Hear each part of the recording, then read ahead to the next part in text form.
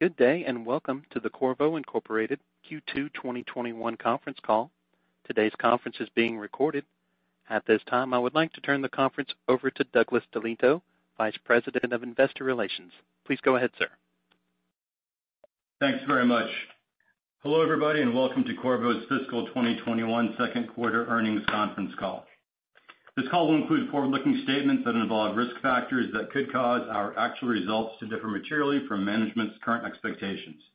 We encourage you to review the safe harbor statement contained in the earnings release published today, as well as the risk factors associated with our business in our annual report on Form 10-K filed with the SEC, because these risk factors may affect our operations and financial results. In today's release and on today's call, we provide both GAAP and non-GAAP financial results. We provide this supplemental information to enable investors to perform additional comparisons of operating results and to analyze financial performance without the impact of certain non-cash expenses or other items that may obscure trends in our underlying performance. During our call, our comments and comparisons to income statement items will be based primarily on non-GAAP results. For complete reconciliation of GAAP to non-GAAP financial measures, please refer to our earnings release issued earlier today, available on our website at qorvo.com under Investors. Joining us today are Bob Bruggeworth, President and CEO, Mark Murphy, Chief Financial Officer, James Klein, President of Qorvo's Infrastructure and Defense Products Group, and Eric Creviston, President of Qorvo's Mobile Products Group, as well as other members of Qorvo's management team. And with that, I'll turn it over to Bob. Thank you, Doug, and thanks to everyone for joining our call. In our second fiscal quarter, Qorvo outperformed our updated guidance on revenue, gross margin, and EPS. Strength was broad-based across customers and supported by multi-year technology upgrade cycles. Both businesses had strong year-over-year growth, supported by new product launches, 5G and Wi-Fi 6. In mobile products, the transition to 5G is fueling a shift from discrete products to higher value content, including integrated modules in flagship and mass market 5G smartphones. Driving growth, Qorvo is leveraging our deep technology portfolio and pursuing opportunities throughout the front end, at the antenna, in the main path, in the diversity path, and across the frequency spectrum. At the antenna, the introduction of new bands and band combinations is creating significant design challenges for OEMs. Qorvo solves these challenges with a range of products, including an expanding portfolio of antennaplexers. In the September quarter, we increased volume shipments of our BAW-based antennaplexer solutions to multiple Tier 1 OEM smartphone manufacturers. In the main path, Qorvo's highly integrated 5G solutions include low band, mid-high band, and ultra-high band modules. Customer design activity has been robust, and we expect our main path solutions to grow across customers as demand for integrated solutions expands throughout the high volume mid-tier. In September, we expanded shipments of our complete main path solutions across multiple Tier 1 Android smartphone OEMs. In the diversity path, the adoption of dual transmit architectures is creating new requirements for integrated transmit and receive filtering. This is especially meaningful for Qorvo because our dual connectivity modules leverage many of the technology advantages we enjoy in the main path, including high-performance BAW multiplexing. We've said previously we anticipate approximately 250 million 5G smartphones in calendar 20, with that number approximately doubling in 2021, and that remains our view. In ultra-wideband, we see adoption in smartphones as the catalyst for a broad ecosystem of connected devices. Similar to Bluetooth, smartphones will be the hub, connecting to multiple peripherals. The technology will enhance how we interact with our media, lighting, appliances, automobiles, digital wallets, and a range of other applications in and out of the home. It will also transform how we locate equipment and production pieces on the factory floor, even how we interact with coworkers. In the September quarter, we acquired 7Hugs Labs, a pioneer in ultra-wideband software and system solutions to enhance our capabilities in UWB solutions and accelerate adoption across mobile IoT, and automotive ecosystems. The combination of our hardware technology with their software expertise positions Qorvo to accelerate the development of broad ultra-wideband ecosystems, expected to reach billions of devices in the coming years. 7Hugs brings a highly skilled team with vast experience in UWB applications and a portfolio of intellectual property. We're excited to welcome them to Qorvo to build on their success and accelerate growth in ultra-wideband. We also signed a partnership with a leading design services company, Sigma Connectivity, to develop advanced UWB solutions and assist customers in the creation of breakthrough applications leveraging the unique capabilities of UWB. For wide area applications like asset tracking, Qorvo enables long-range, low data rate connectivity via cellular IoT. We offer a broad portfolio of discrete solutions, as well as highly integrated modules for Cat-M and narrowband IoT through our partnership with Nordic Semiconductor. In Wi-Fi 6, we enjoyed broad-based content gains across both businesses in support of the leading suppliers of smartphones, tablets, mesh networks, gateways, smart speakers, and virtual reality headsets. Before turning to IDP, Qorvo was recently granted a license to ship certain mobile products to Huawei. Our December guidance currently contemplates no Huawei revenue as we work with the customer to understand the impact of the license. Now turning to IDP. Wireless connectivity revenue more than doubled year over year. Wi-Fi revenue was broad-based across products and customers and supported by the rollout of Wi-Fi 6. Customer demand for our front-end modules and BAW filters was especially strong in support of CPE and retail applications. Looking more closely at content opportunities, our shipments to the leading connected home platform provider included Wi-Fi 6 FEMs, BAW filters, and multi-protocol SoCs.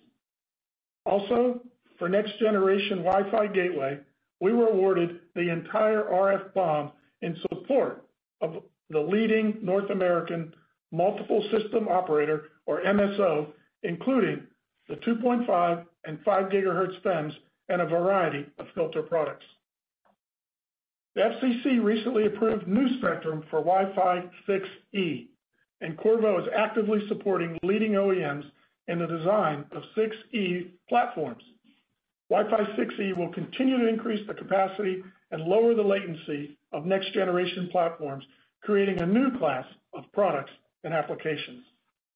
In defense and aerospace, Qorvo was the exclusive RF recipient of the multi-year U.S. government SHIP program, recognizing our leadership in advanced semiconductor packaging. This program will continue to advance the state-of-the-art in packaging targeted towards a broad range of applications. Also of note, we advanced the performance of defense phased radars with 150 watt, 2.9 to 3.5 gigahertz power amplifier using our industry-leading GaN process.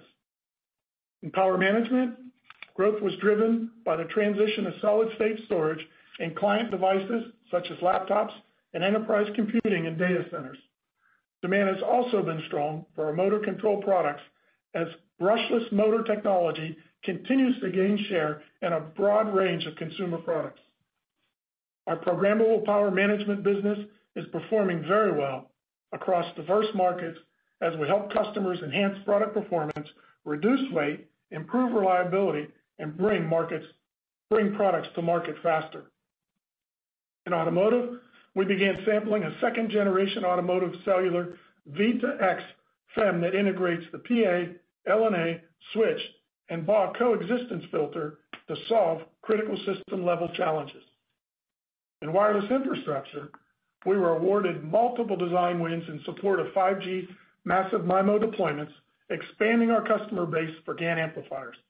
Within that, we commenced shipments of GaN amplifiers supporting massive MIMO C-band base station deployments, first in the U.S. and in other regions globally. We also launched high-performance BAW filters for Band 41 5G small cells and repeaters to help enable 5G and Wi-Fi coexistence. Next calendar year, we see continued year-over-year growth on global 5G deployments. The deployment of 5G base stations and the upgrade to 5G smartphones are expected to span multiple years. In IDP, our 5G growth drivers include content gains in small signal devices and GaN PAs in massive MIMO, and the adoption of GaN PAs in macro base station deployments. Before handing the call over to Mark, I want to thank the Qorvo team for a standout performance in a tough environment. Our design teams are releasing best-in-class products. Our application engineering and sales teams are engaging closely with customers to solve their most complex RF challenges, and our global operations team continues to excel. I'm extremely proud of the team for their outstanding efforts and ongoing commitment to our customers' success. And with that, I'll hand the call over to Mark. Thanks, Bob, and good afternoon, everyone. Qorvo's revenue for the fiscal 21 second quarter was $1,060 million, $45 million above the midpoint of our updated guidance provided on September 8th. Following our updated guidance, customer demand continued to strengthen, and we were able to support some of that demand within the quarter. Mobile products revenue of $754 million exceeded our expectations, driven by seasonal demand effects and the ramp of 5G smartphones. Infrastructure and defense products revenue of $306 million was down sequentially as expected, but up strongly year over year in support of the ongoing build-out of 5G networks and the deployment of Wi-Fi 6. As a reminder, our fiscal year 2021 is a 53-week fiscal year, and our September quarter was a 14-week quarter versus a typical 13-week quarter. Our last 14-week quarter occurred in the period ended October 3rd, 2015, during our fiscal 16, which was the last 53-week fiscal year reported. Non-GAAP gross margin in the second quarter was 51.7%, which was above our updated guidance due to better than expected mix and favorable manufacturing cost variances. Our efforts to improve the portfolio, drive productivity, and carefully manage inventories continue to yield favorable results. Non-GAAP operating expenses in the second quarter were $219 million, higher sequentially on the additional week, incentive compensation, and other labor costs. Non-GAAP net income in the second quarter was $282 million, and diluted earnings per share of $2.43 was 29 cents above our updated September guidance. Cash flow from operations in the September quarter was $281 million, and CapEx was $44 million, yielding free cash flow of $237 million. We repurchased $105 million of shares during the quarter. During the quarter, we took steps to reduce our cost of debt and further improve our financial flexibility. We renewed our unsecured credit facility at more favorable terms and extended it to 2025.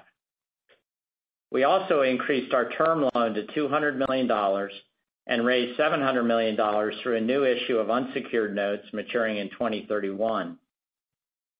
After the quarter close, these proceeds and cash on hand were used to pay down our notes maturing in 2026.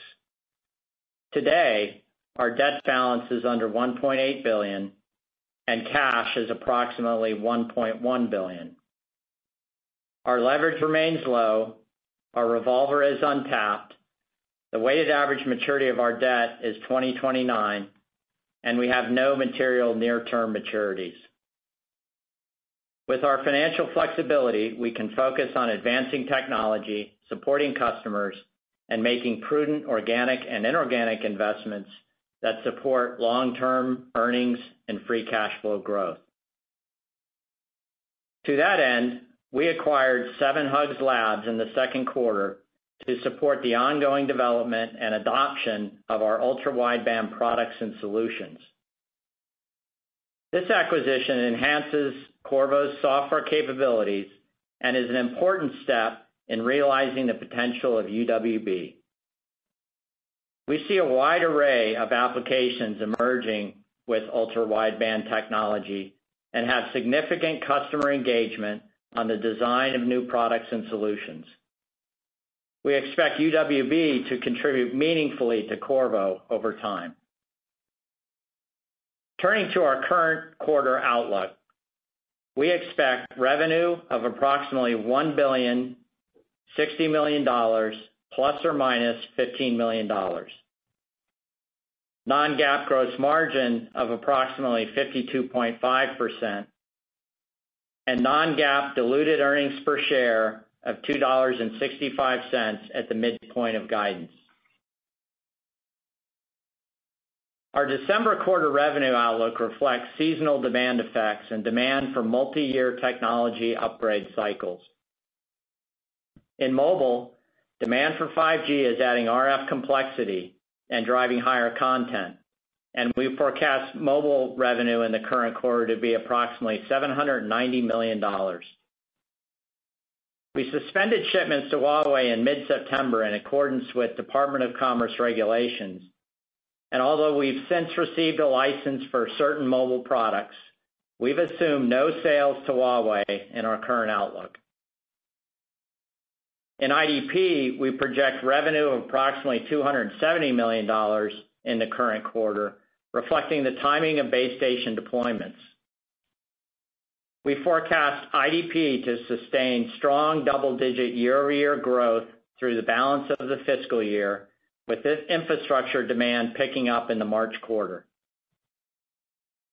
We expect continued strength in defense, Wi-Fi, and power management due to durable underlying trends.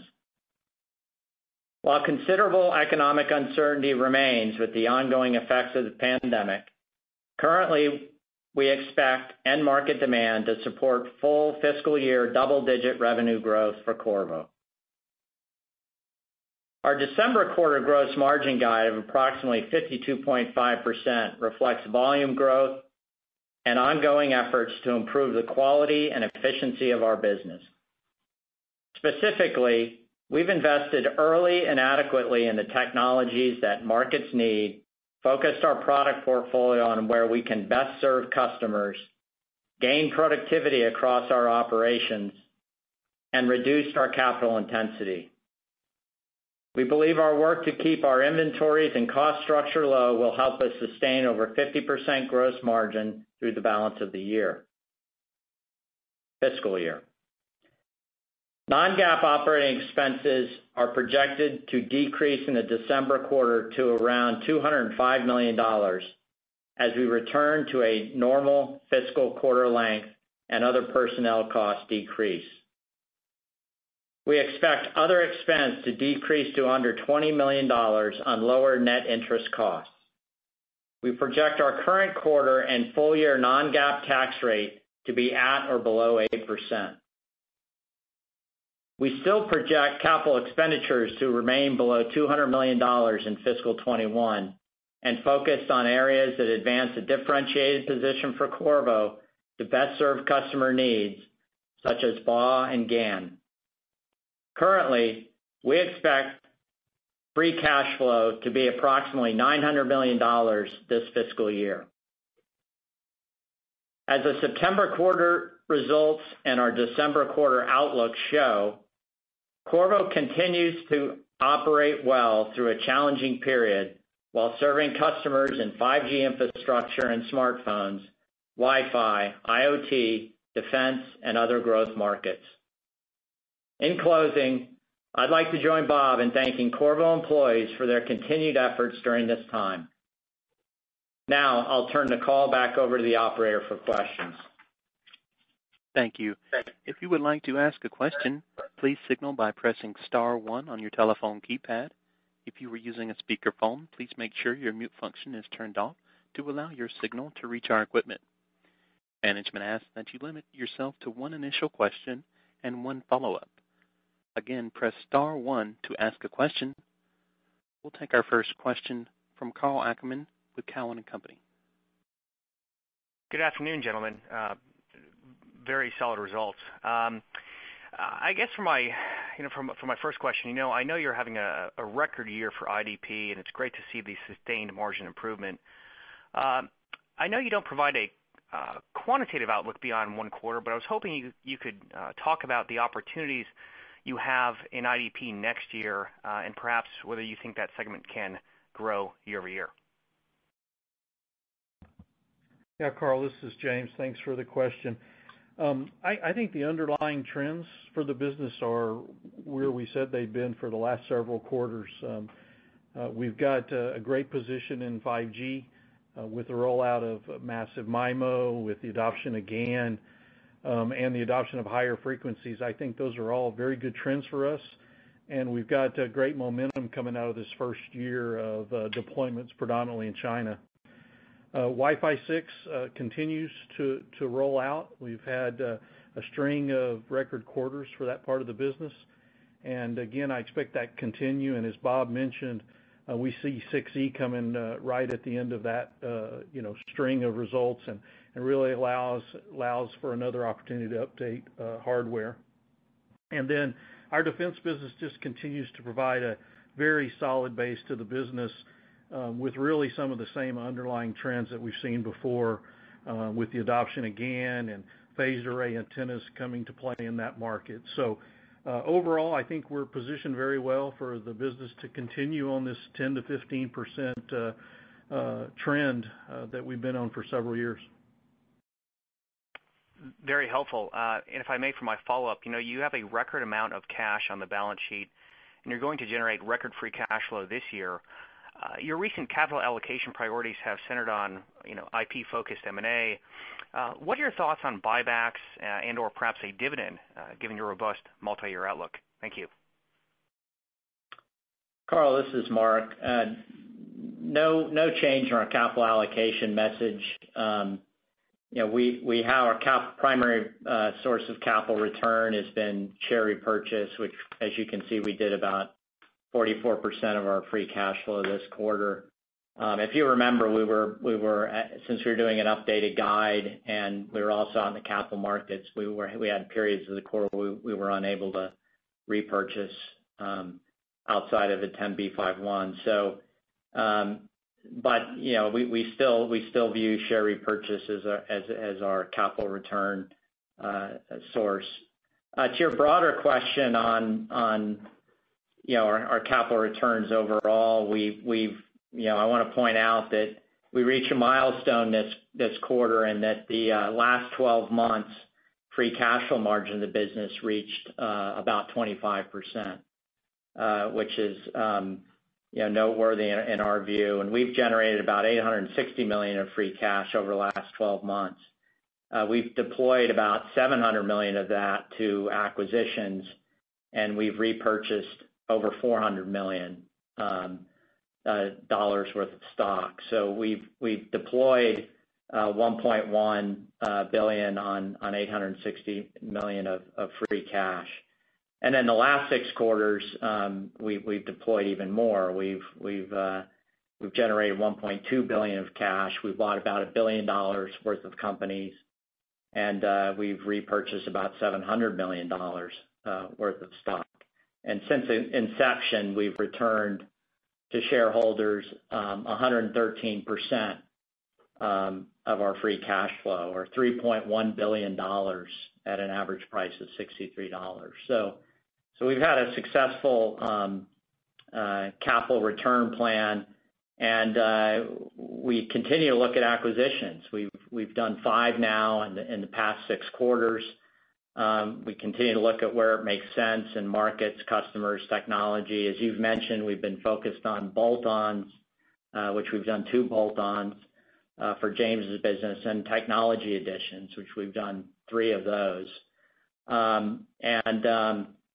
We're feeling very good about what we've done, the capital we've deployed, and have a lot of confidence going forward. Of the 5 that we've done over the past year and a half, We feel very strongly they serve important and growing markets. We've been able to integrate them very quickly, and the teams are thriving within Qorvo. They're performing as or better than expected. Finally, we're, as you can see from the 7 hugs, we're investing in the assets we've acquired.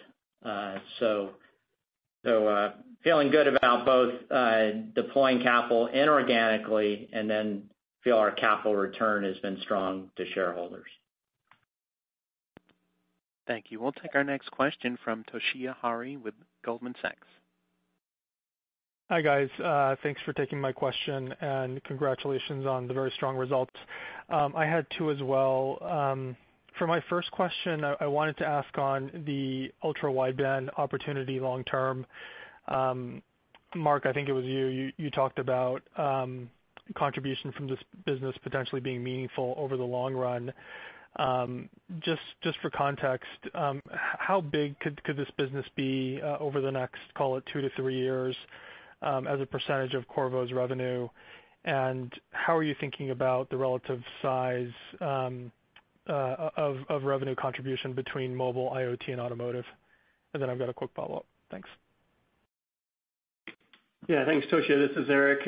Just to talk about ultra-wideband and how big it could be. We haven't really set public numbers for what the internal revenue for ultra-wideband might be, but as you know, there's very few players in the area, and the Decawave team that we've acquired really pioneered the latest version of ultra-wideband, the impulse radio type, which is what gives it the capability of proximity awareness and internal navigation and so forth.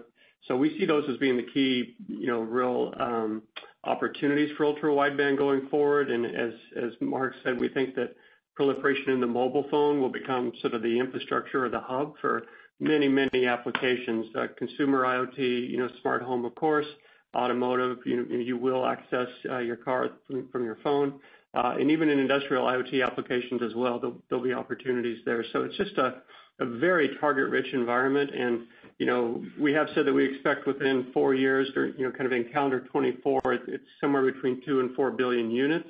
Again, very limited number of people supplying that market. We think we have the broadest approach to the solution. We have a ability to not only serve the mobile phone, but all the accessories that talk to the mobile phone, as well as automotive and all the industrial IoT verticals. So we're real excited about the capability and the growth prospects for the business for sure. Toshi, as far as IoT revenues, they're very meaningful, but we have not broken those out. But it is sizable and growing very nicely. We're very pleased with that. And our automotive business today is reasonable size, but also growing very nicely and should grow substantially over the next few years. Got it. Thanks for that. And then Mark, as my follow-up on gross margins, great job here. And then I guess into the December quarter, you're guiding margins, I think, up 80 basis points sequentially, despite IDP revenue being down, which should be a headwind for mix. What are some of the puts and takes in terms of gross margins in the quarter? And I guess more importantly, going forward, I think you talked about sustaining 50% or higher in the back half. But when you think about gross margins on a multi-year basis, where is the ceiling, or where's the potential for Qorvo given some of the initiatives in place? Thank you. Yeah, so Toshi, as it relates to the December quarter gross margin, as you mentioned, we're forecasting 52.5, so 80 basis points up. You're correct in that we've got an increased mobile mix, but there are many forms of mix, one of which is product mix. So we've got some favorability there. About half of that 80 basis points is actually mix effects. The other half is manufacturing costs continue to be a tailwind for us, and just outstanding performance by the ops team. We've got higher volumes, of course, which is helping us on absorption, but we've also had very good test yields which we forecast to improve. And then we've had excellent spend control. And then, and all these things have been contributing. We expect that to continue to help us in the December quarter. Since I am talking, before I talk to a longer term margin trend, Toshiya, I'll mention that we do expect, as you see in our business sometimes, we do expect gross margins to decline actually in the March quarter. Some of that will be mix effects. We expect lower volumes in the March quarter, so we'll have some absorption effects, and then some other factors. And we expect gross margins to go down about 150 basis points or so from the third quarter to the fourth quarter. Longer term, we continue to, it's taken us a number of years to sort of get things aligned in the company, and I would go back to the merger where there was a recognition that we needed to get the best-in-class technologies and the ability to scale them to serve what was going to be a multi-year technology trend, and we're here. So it started from efforts to invest in the right technologies. We had several years of working on the right portfolio of products, and then we also had several years of getting the operations in order and driving productivity, right-sizing the footprint, and then being very diligent or circumspect about capital spend, which continues to trend down as a percent of sales. We've been able to reduce our capital intensity.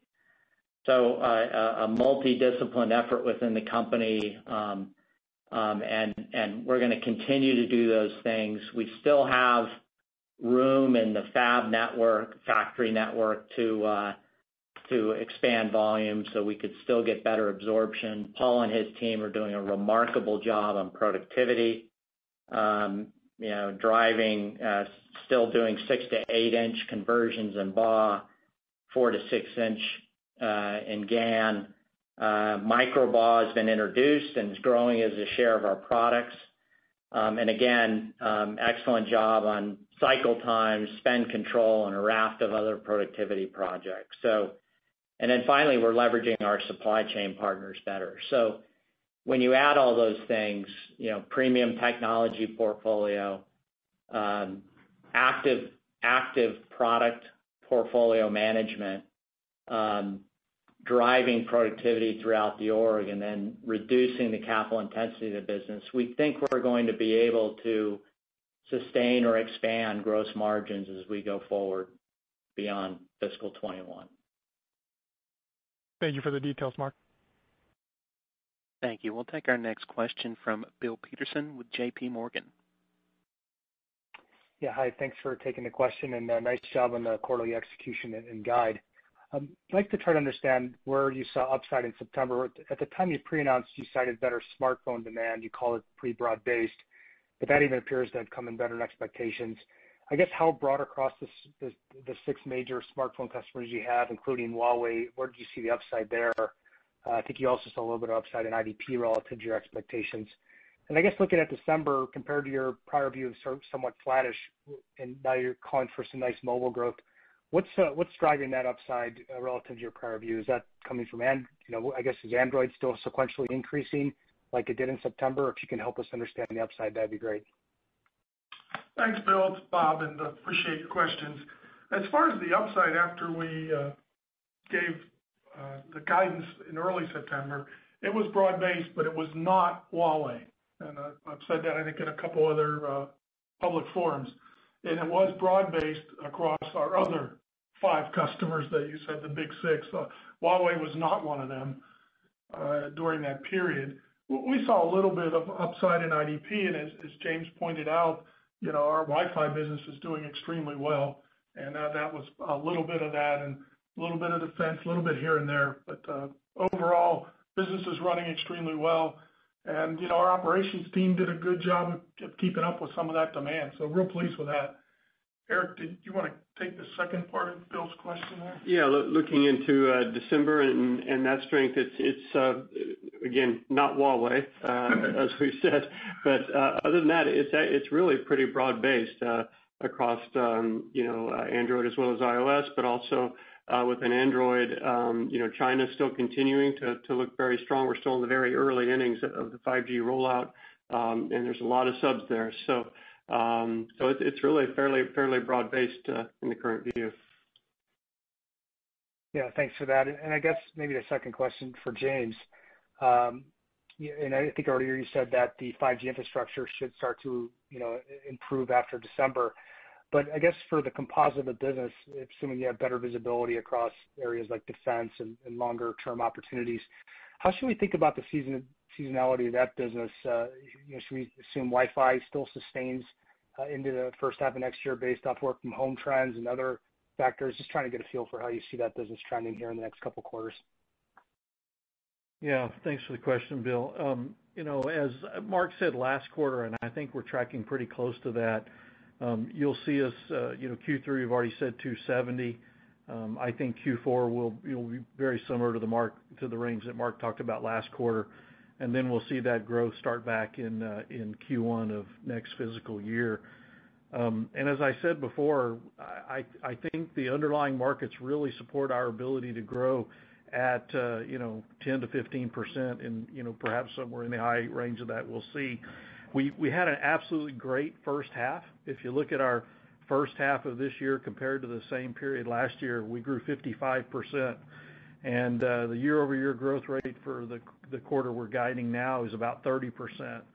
So we've got some very, very nice trends going on in the business. We've got great technology, really, really strong partnerships with our customers. So, I think we're gonna go through some lumpiness with the deployment of 5G, and then it's gonna pick right back up as we go into our fourth quarter and into the first part of our FY22.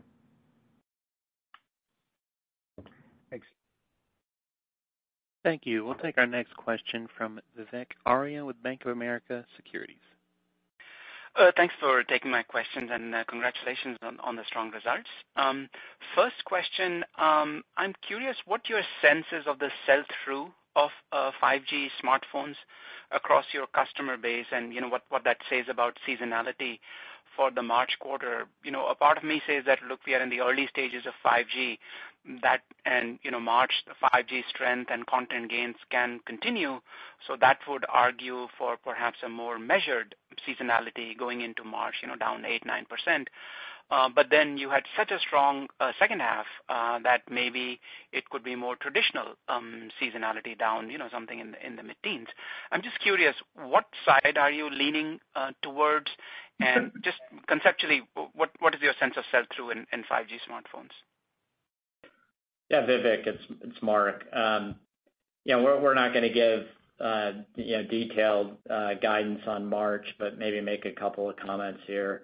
I think the most important thing is that we believe the technology upgrade cycle for 5G is multi-year in both handsets and infrastructure. So, and that applies to broader connectivity trends as well, which we think are durable. So, but there is a lot of uncertainty still in the broader market, on the rate and pace of the rollout, and maybe in the immediate term, and then of course we've got the associated effects of the pandemic, the global economic recovery, and other factors.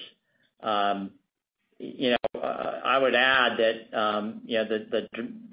the pickup in 5G and work from home and other demand factors are actually straining parts of the supply chain.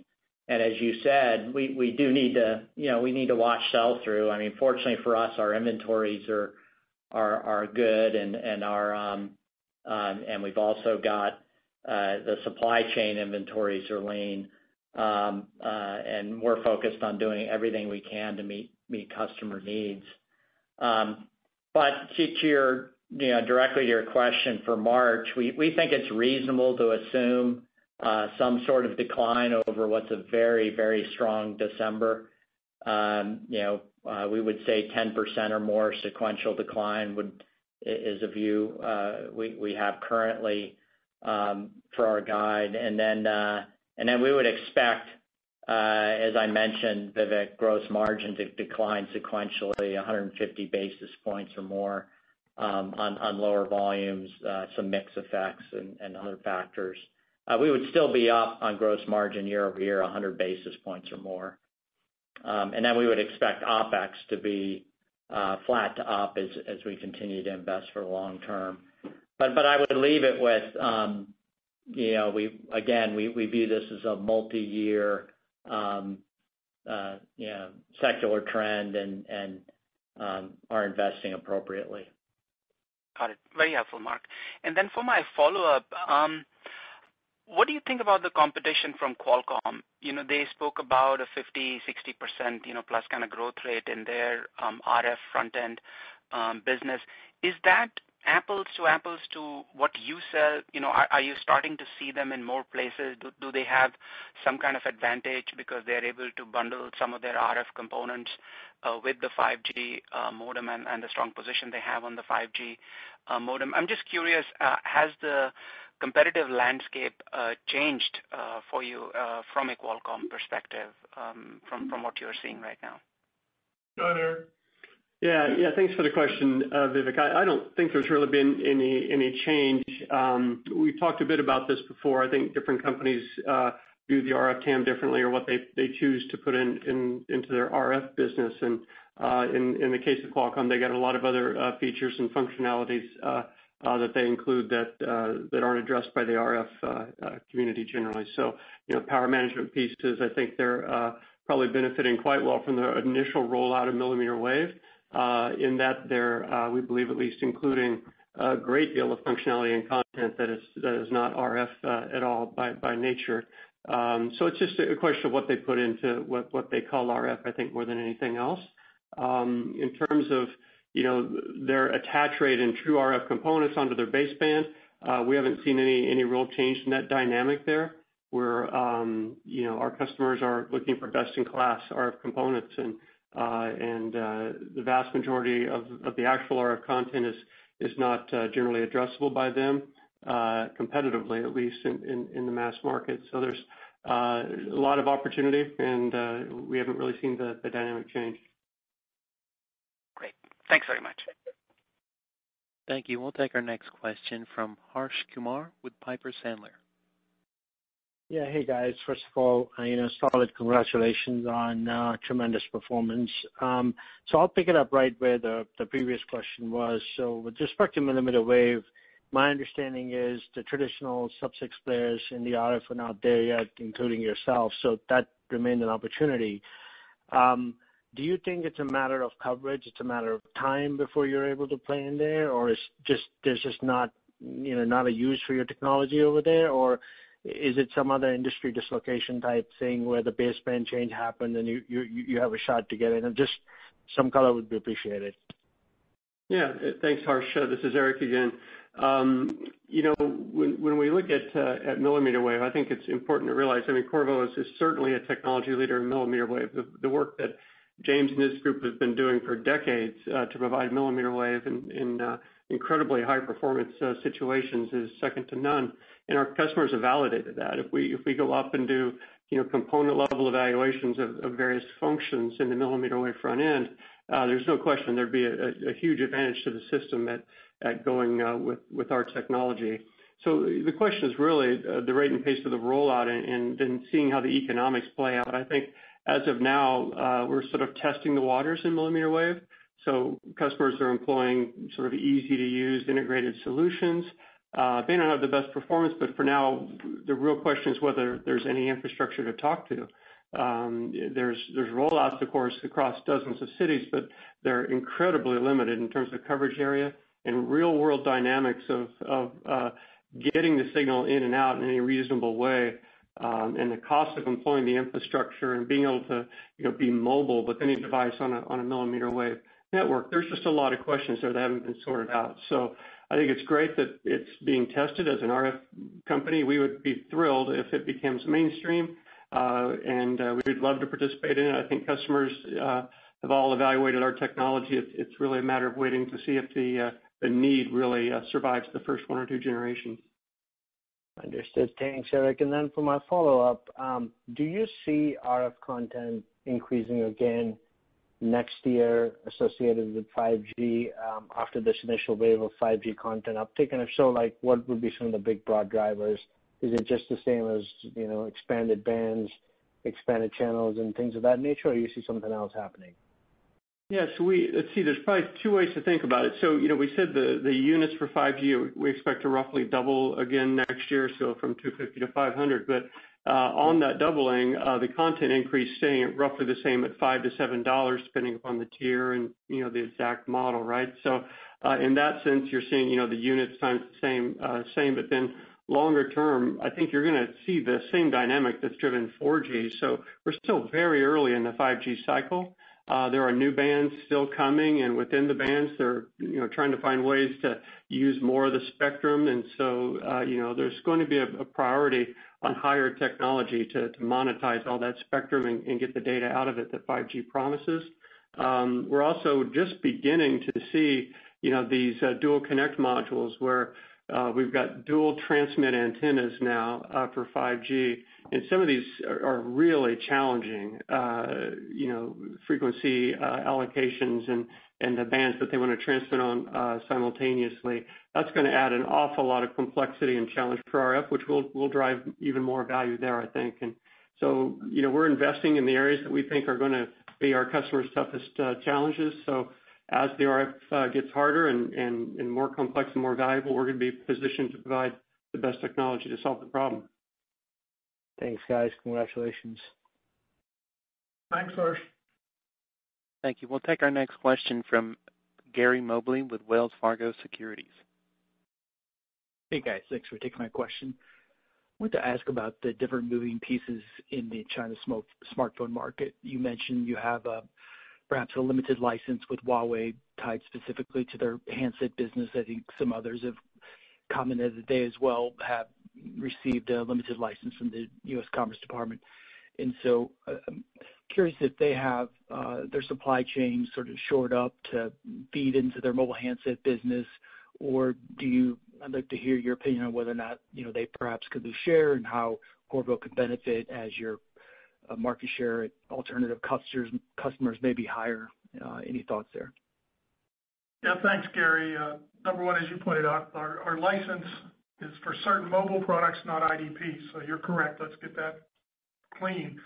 And, we're working with the customer, but I think we pointed out on our last quarter call that, we're very fortunate that we have the same products that we sell to all these customers, and they go with multiple basebands. So from a supply perspective, we're very fortunate with our inventories that, we sell the same components to all these guys. And the mobile team's done a fantastic job of, designing products that'll work across customers and across basebands. Okay. As my follow-up, I wanted to ask about Huawei again, but on the GaN power amplifier side. I believe they've been pretty much the driving force of that portion of your business as lead customer in China. But I'm curious to hear your thoughts on the adoption of some non-Huawei 5G RF players. Yeah, we haven't shipped GaN to Huawei for quite a long time, well over a year. Over a year. So we've been seeing, tremendous growth in our GaN business, as James loves to talk about, and I'll let him go through that to multiple customers, as I said in my opening remarks, but I can tell James would love to answer this. So James, go ahead. The show is yours. Yeah, adoption has really been broad-based, Gary. So we see pretty much all of the OEMs, and I guess I can say all of the OEMs have programs related to GaN. Multiple of those OEMs have those products into production, and typically in a massive MIMO construct, so relatively high content in all of those. We've got wins across again multiple of those OEMs that are supporting both deployments in China and in other parts of the world. So I think adoption's going very, very good. We had a great GaN quarter. We tied a record from the quarter before, and we've almost quadrupled our GaN business from the same period last year. So I think those trends are just like we have projected, that 5G is really going to drive MIMO and higher frequencies, and that's going to drive the adoption of GaN. We're very focused on scaling the technology and continuing to improve the performance, and so that we can continue this ramp as we go, because we very much are in the early innings of 5G deployments around the world. Appreciate it. Thanks, guys. Thank you. We'll take our next question from Craig Hettenbach with Morgan Stanley.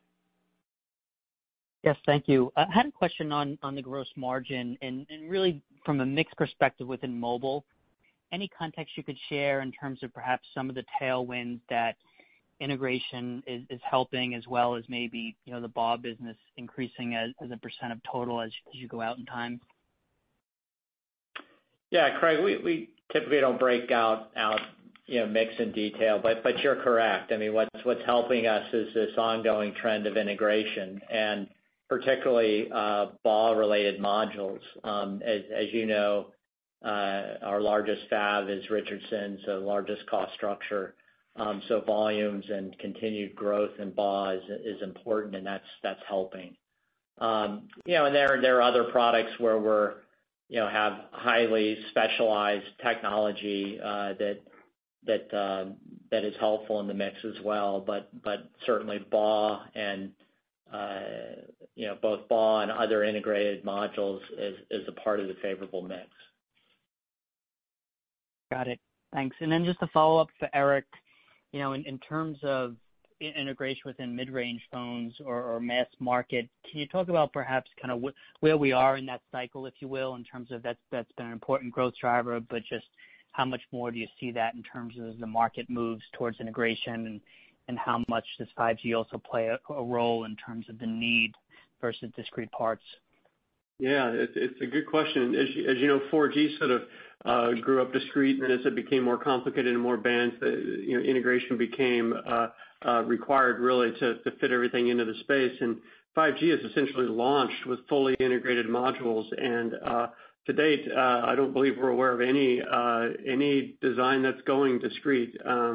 It's just very, very, very complex, and once you're used to having a highly integrated, fairly miniaturized, compact RF solution, it's really hard to undo that and go to discrete solutions, because you still have to do all of this multi-band operation and multiplexing and so forth. So it's very hard for a phone customer to match these things on the phone board. So if not 100%, the vast majority of 5G phones are continuing to use fully integrated solutions. Thank you. We'll take our next question from Edward Snyder with Charter Equity Research. Thanks a lot. If I could, Eric, between Bob's comments and the details from our own teardowns, it seems as if most of the strength you're seeing in your business is the main path modules in phones and probably tuners, which both have been very good. But Skyworks is doing very well in diversity, even with the new transmit versions, and there's been a huge increase in antenna plexers at Apple, which seem to all have gone to Broadcom. I know you've got the technology to play in all these areas, but we really haven't seen a lot of it just yet. Will we see more participation from Qorvo in these areas as these technologies move into the Chinese phones? Or do you think, because you've only really shifted in the last year or so to focus more on all these other, I would say lucrative but lower ASP stuff than the big mid-high band, is it just a matter of time that you think you might make inroads into the non-Chinese OEMs? And then Mark, if you could, go ahead, so please. Yeah, so I think that since we formed Qorvo, we really had a focus on looking at the full architecture, because we've got visibility into it, and investing in the key technologies that are going to solve the customer's toughest problems. And you're right, we've got tremendous expertise around the antenna systems, not just tuning, but also multiplexing and antenna plexing, and switching and LNAs and all the things you need to make the antenna networks work. And that's getting to be more and more and more important, regardless of the tier or the customer base, right? But also the advanced power management that we have, which is very specialized power management to help in these high modulation standards. We're going to continue to invest in that. We think there's new opportunities there. Our BAW filtering, we believe we're second to none now, and we're not slowing down. We've got many more improvements and steps up in performance and cost as well, reduction for BAW. So, that's going to be the anchor of a whole suite of modules as you're indicating, even the receive modules that have transmit capability in them, and then all of the main path modules will continue to rely heavily on BAW. So, I don't think we're limited at all at where we play. It's a target-rich environment for us. We're, kind of prioritizing our investments to where we think we'll get the best ROI. I think it's going really well. And we're going to continue to build out the portfolio and continue to play in more and more areas as we see them being attractive. Great, thank you. And then Mark, if I could, and I had a short one for James too, but Mark, last time Qorvo hit 51.5-ish gross margin was June of 15, and revenue was about $670 million. It's about 60% higher last quarter, and unlike at 15, you're now shipping a lot more GaN, BAW, and tuners, all of which carry very good gross margins. Is the difference in revenue to gross margin something structural in the fab, or is it more of a reflection of Qorvo capturing all those filters and passive devices that used to be supplied by the discrete component vendors that are now being rolled into your big modules? Because obviously it increases your ASP, but maybe dilutes margin a bit more. And I know that was the vision when Qorvo was formed, that you guys could start capturing a lot of this other discrete content. Yeah, Ed, I'm not sure exactly what your question is. Your figures were correct in the historical data, but we've invested a lot in the business since then, and as you know, there were efforts to rationalize the footprint, make it suited to how we want to take the business forward, and as Eric just said, a lot around active portfolio management. We're at a point now where we've steadily increased gross margins from a low September 16, and we feel great about the technology in the business.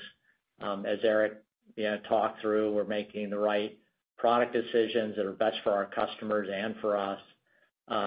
The operations team is performing very well, and there's a lot of runway on productivity, and we'll continue to that'll continue to hopefully be tailwind on margins. There should be, and then we're reducing our capital intensity, and all that points to we should be able to sustain these levels, and over time don't see why we shouldn't be able to expand margins. Thank you. This concludes today's question and answer session. I'll now turn it back to management for closing remarks. Thank you for joining us on our call tonight. We'll be presenting via webcast at upcoming investor conferences, and we invite everyone to listen in. Thanks again, and have a great night. This concludes today's call. Thank you for your participation. You may now disconnect.